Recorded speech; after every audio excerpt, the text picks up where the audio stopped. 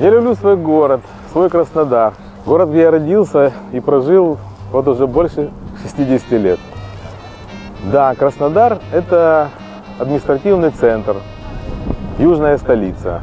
Но мне он мил прежде всего своей провинциальностью, характерными чертами того самого казачьего Екатеринодара, который очень хорошо чувствуется здесь, в исторической части города.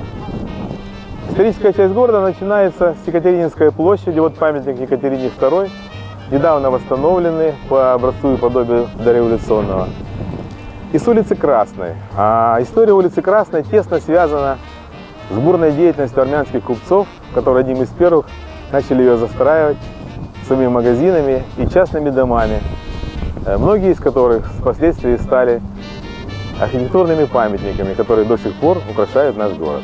Украшением площади имени Пушкина является здание одноименной библиотеки. Особняк, выполненный в стиле неоклассицизма, когда-то был построен купцом Борисом Черачевым для армянского училища. Позже здесь была городская армянская школа, а с 1946 года краевая библиотека. Это здание, которое до сих пор радует глаз изысканностью архитектурных форм, принадлежало купцам Тарасовым, пожертвовавшим его армянскому церковно-приходскому попечительству. Самое сердце Краснодара, перекрестие улиц Красной и Гимназической, украшает известный краснодарцам Зеленый дом. Когда-то здесь был лучший в городе отель «Централь», и принадлежал он семейству армянских купцов Багарсуковых. К отелю примыкает другое, не менее известное здание, которое приобрело статус объекта культурного наследия. Собственный дом все тех же братьев Багарсуковых. Этот особняк стал не только визитной карточкой города, но и приобрел значение одного из культурных гнезд кубанской столицы.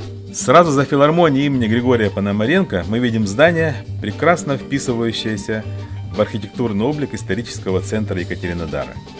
Официальный статус учреждений, которые располагались здесь в советское время, спас от разрушительных преобразований особняк, построенный в 1911 году для размещения армянского благотворительного общества.